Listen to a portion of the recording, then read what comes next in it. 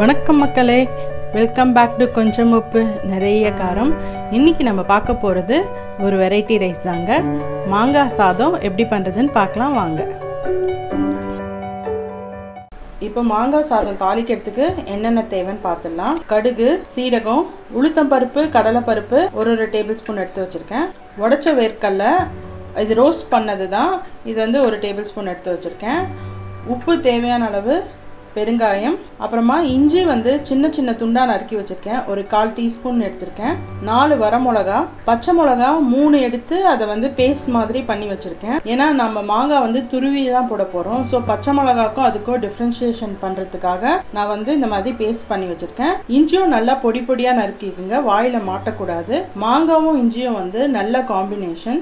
மாங்காய் சாதத்துக்கு நான் வந்து கிளிமூக்கு மாங்காய் எடுத்து வச்சுருக்கேன். நீங்கள் மாங்காய் சாதத்துக்கு செலக்ட் பண்ணுற மாங்காய் வந்து கொஞ்சம் புளிப்பாக இருந்தால் நல்லாயிருக்கும். இது வந்து தோல் எலசாக இருக்கிற மாதிரி ஒரு கிளிமூக்கு மாங்காய் எடுத்து வச்சுருக்கேன். இதை வந்து நான் துருவிக்க போகிறேன். அடுத்ததாக கொத்தமல்லி வந்து சாப் பண்ணி வச்சுருக்கேன், கருவேப்பிலை தாளிக்கிறதுக்கு.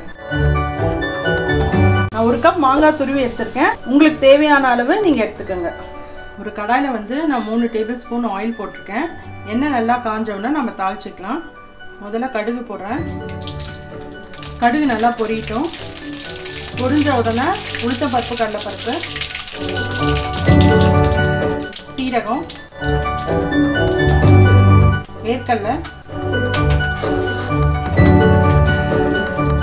இந்த பருப்பெல்லாம் வந்து நல்லா ப்ரௌன் ஆகணும். வரமிளகா போட்டுக்கலாம். இப்போ இஞ்சி கொஞ்சம், கருவேப்பிலை, வந்து பச்சை மிளகா பேஸ்ட் போட்டுங்க. நான் முதல்ல சொன்ன மாதிரி பச்சை மிளகா பேஸ்ட் பண்ணி போட்டுக்கோங்க. ஒருவேளை உங்களுக்கு காரம் ஜாஸ்தியாக இருக்கும் அப்படின்னு ஃபீல் பண்ணிங்கன்னா நீங்கள் ஸ்லிப் பண்ணியே போட்டுக்கலாம். இப்போ வந்து இதில் உப்பும் பெருங்காயத்தூளும் போட்டுக்கிறேன். அடுத்ததாக வந்து நம்ம துருவின மாங்காவை ஆட் பண்ணிடலாம். மாங்காய் வந்து ரொம்ப ஃப்ரை ஆகணும்னு அவசியம் இல்லை, லைட்டாக ஃப்ரை ஆனால் போதும். இது ஜஸ்ட் ஒரு 1/2 மினிட்ல குக் ஆகிடும். இப்போ வந்து நான் லைட்டாக மஞ்சள் தூள் போட்டுக்கிறேன். ஒரு 1/4 டீஸ்பூன் மஞ்சள் தூள் போதும். நம்ம மாங்காய் ஃப்ரை பண்ணிட்டு இருக்கோம். இந்த மாங்காய் ஃப்ரை பண்ணுறது வந்து நீங்கள் நல்லா ஃபுல்லாக 100% பண்ணணும்னு கிடையாது. ஒரு 70% குக் ஆனால் போதும். அப்போ தான் வந்து கொஞ்சம் கடிக்கும் போது உங்களுக்கு மாங்காய் வந்து வாயில் மாட்டும். உங்களுக்கு ஒரு வேளை மாங்காய் கடிப்படுறது விருப்பம் இல்லாட்டி நீங்கள் இந்த துருவினதுக்கு பதிலாக நீங்கள் வந்து பேஸ்ட் மாதிரி அரைச்சி கூட போட்டுக்கலாம். இப்போ வந்து நான் ரைஸ் எடுத்திருக்கேன். நான் வந்து ரா ரைஸ் எடுத்திருக்கேன். நல்லா ஆறுன ரைஸ் இது. இதை போட்டு நான் மிக்ஸ் பண்ணிக்கிறேன். இப்போ வந்து அடுப்பை நம்ம நிறுத்திடலாம். இந்த சூடுலேயே இந்த ரைஸை போட்டு நம்ம மிக்ஸ் பண்ணிக்கலாம். இது வந்து பச்சரிசியில் பண்ணிங்கன்னா ரொம்ப நல்லாயிருக்கும்.